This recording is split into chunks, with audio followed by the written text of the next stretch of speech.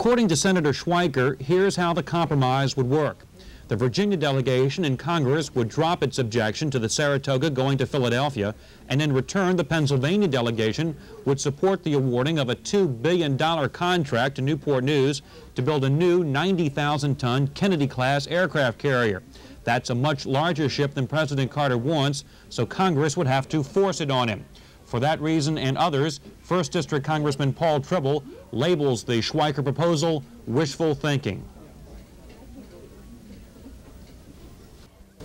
The possible compromises aside, Tribble says he expects Navy Secretary Graham Claytor will decide soon which shipyard gets the Saratoga overhaul. In the meantime, the congressman is worried that a strike at the Newport News yard will jeopardize its chances for the contract. The Steelworkers Union agrees and hopes the shipyard will realize the danger too and take steps to head off the walkout. Joel Rubin, Area 10 Eyewitness News.